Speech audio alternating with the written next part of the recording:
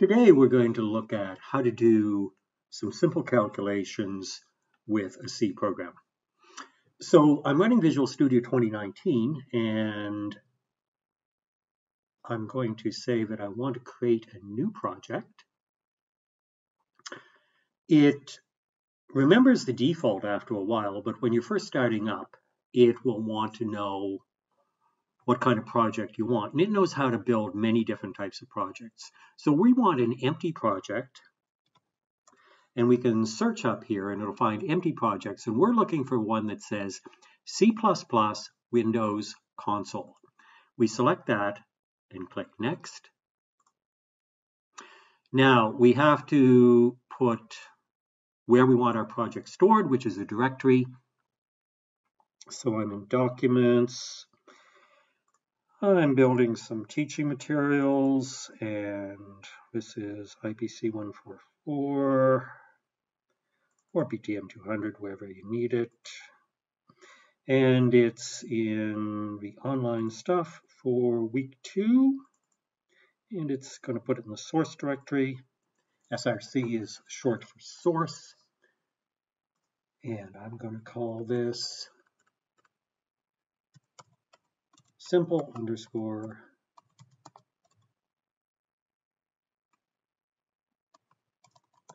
calculation, simple calculation, and click create. It'll spin for a few seconds as it goes out and creates the directories and all the files in it. And then the compiler comes up and we're ready to go. We go over here to source files, right click, add new file. We click C++ file, but it's not really a C++ file.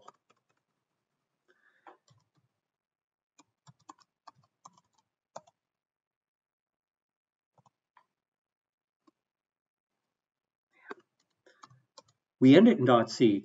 It doesn't really matter what you call it, but we're going to call it calculations.c. And that tells us that it's not C++, it's actually C.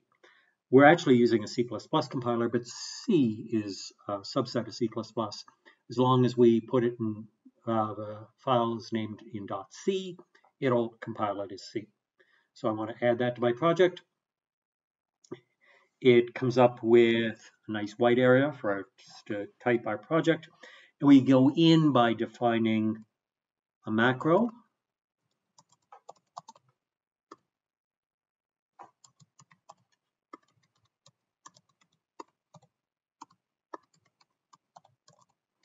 And we define this because Windows and Microsoft has decided that the scanf function is unsafe, and they've replaced it with a thing called scanf-_s. But this is not supported on the Unix machines because they're different compilers, and you're going to have to move your program over to a Unix machine to get it marked. So we define this, and that tells it, don't worry about it, we can use scanf, relax, everything is fine. So the next thing I want to do is I want to import the standard IO library, which I do like this. And that brings in the code for scanf and printf, which we'll be looking at today. The next thing I have to do is define my main function, which is the entry point or where the program is going to start.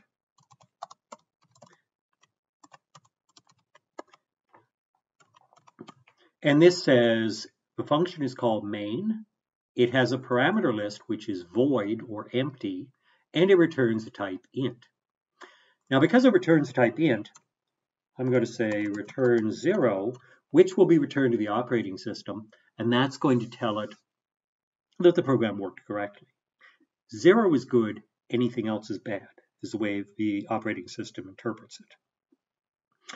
Okay, so what we'd like to do is calculate the area of a circle. So we're going to start and we're going to define pi.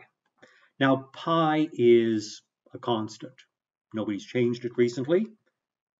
So we can declare a variable to be constant by saying const, then give it the type double, because it's got a fraction, obviously. We need to use a double. We give it a name, pi, And then I can initialize it to 3.1415926535897. Oh, let's just leave it there. Make that 9. That's probably enough digits. Okay. Now, I capitalize pi, and anytime we have a constant, it's kind of an unwritten law in C programming that people always put constants as capitals. And then anybody who sees something written in capital says, it's a constant. There's no rule that says you have to do that, but people have been doing it forever. Okay, so this declares pi to be a constant. If I tried to assign a new value to it later, I get an error because once you make it const, you can't reassign it. Now I'm going to declare another double. I need to know the radius of a circle, if I could spell it correctly. And I'm going to calculate the area. I'm not initializing those because I'm going to get somebody to tell me what the area or what the radius is. Given the radius, I know how to work out the area. So to read a value in from the keyboard, I use scanf.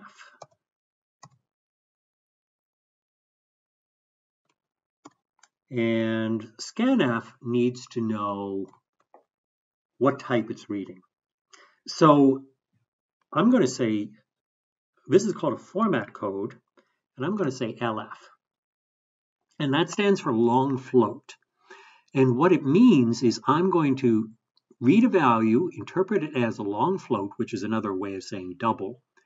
And now I have to specify the variable it's going to be placed in. And I say ampersand radius.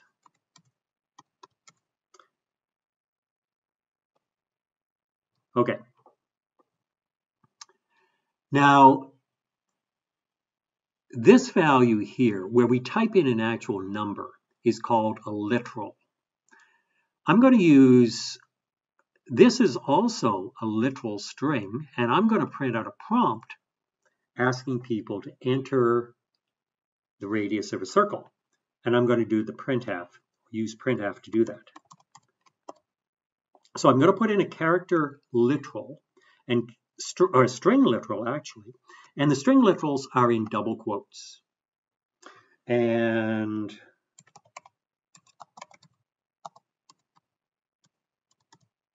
enter the radius. I'm going to put a colon, leave a space, and I'm not going to put a new line there because I want them to be able to type it on the same line, and then when they hit enter, that will create a new line for us.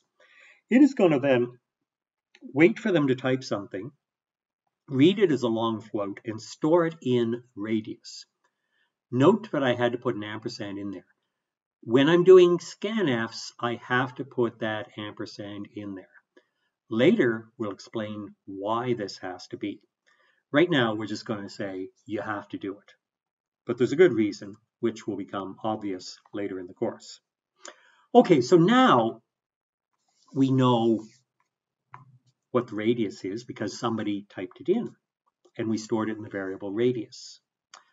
Next, what I want to do is I would like to calculate the area.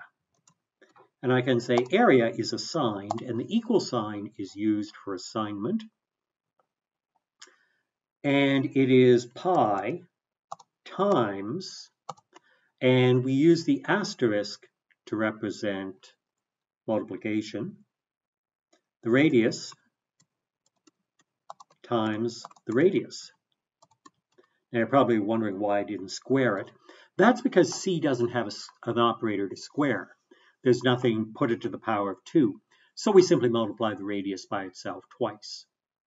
And that should tell us what the area is.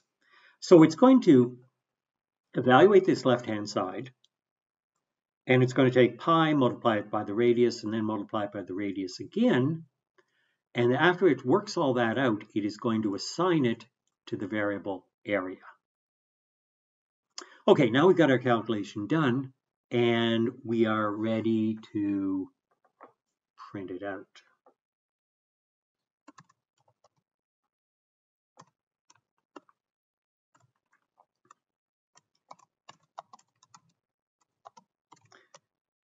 And to print it out, I say %LF. But when I'm printing, I can also specify how many places I want past the decimal. And I'm going to say 0.2 for 2 places past the decimal, and that will round it to 2 places past the decimal, because it may not be a perfect number. Then I'm going to say the area is %LF. I'm going to print that out. And now I have to say what variable do I want to print with that format code. So just like it matched that format code with radius, down here I got to match this format code with a variable after, and I'm going to print out area. I need a semicolon at the end of every line, so I put one in, and now my program is ready to run for the first time. Okay, so we can save it, we can build it to see if it builds correctly, and it does because it said 1 succeeded. If it doesn't say 1 succeeded, then there'll be errors up there that you'll be able to look at that will give you an indication of what went wrong. Okay, now we can run our program, and to do that, I say start without debugging, and it says end of a radius, and let's say that I say my radius is 3, and it says my area is 28.27. You notice it said program exited with code 0. That means everything worked correctly. And the area is 28.27. Now, the other thing I can do is I can put a new line on the end of that line. And now it'll print out a blank line after that. Now, I can't just type enter because enter is going to go to a new line on the editor, and that's not what I want. When it prints, I want it to print a new line. So I use this \n, which is a special, called as an escape character, that indicates you want to print a new line. So I can run this again, and now you won't see much difference. But you see that there's an extra line after it says the area is a blank line, and then it prints out the stuff that says it ended correctly. Okay. Now, sometimes you might want to put in a value which is exact, and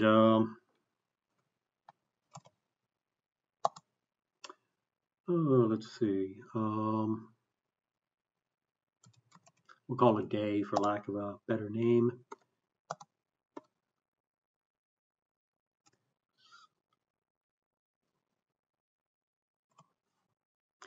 (0x15) is a notation that says this is a literal, but it's not a base 10 number. 0x means it's a hexadecimal number. So I just want to show you how this works. And down here, I'm going to print out, I'm going to say day equals %d, because it's really an integer, \n, because I want a new line at the end of that. And I am going to say day is the variable. Now, because I specified the literal in terms of hexadecimal, which is actually a fairly rare thing to do, but sometimes programmers have to do this when they want an exact value that's hard to get any other way. So what is 0x15 in base 10? Well, it says it's 21 if you hover over it, because the compiler is very good at telling you this. Yeah, it's 21, which means it's 116 plus 5 ones for a total of 21. So it should now print out day equals 21. Start without debugging. Ooh, there were build errors. So we forgot something. This is what happens. Do you want to run the previous build? No. You want to figure out what didn't work. So it says return value of scanf was ignored. Don't worry about that. It does return a value, and we'll be talking about that later in the course. But right now, you can forget about it. Printf has undefined. That's because it's not spelled right. I forgot the I. So that's the problem. I can't type, but I already knew I can't type. So I'm going to go up here. I'm going to put the I in printf. Now it's spelled correctly. And I'm going to try and run the program again. Now the program works correctly. I say my radius, make it a bigger circle, a radius 4. I can put in a floating point number there as well if I want. And it says the area is 55.42 and day equals 21 because even though I put it in hexadecimal, it converts it and stores it as a true base 10 integer. Now the next thing I want to show you is how I can print out the radius of a circle as well as its area. So I can say the area of a circle of radius, and now I want to print out another number, percent 0.2 LF is percent 0.2 LF. And what it's going to do, it's going to match them up. So I'm going to put in radius. And it's going to match them up position-wise. The first format code goes with the first variable. The second format code goes with the second variable. So they match up first with first, second with second, and the numbers have to agree. So let's run this and see how it works. End of a radius, 4.5. The area of a circle of radius 4.50 is 63.62. Now you notice it said 4.50 because I said I wanted 2 places after the decimal. Day is still 21 because that's just demonstrating how I can put in a literal as a hexadecimal value. Okay, so that's it. Our little program works. We can save that, and that shows how we can do simple little calculations in C with Visual Studio 2019.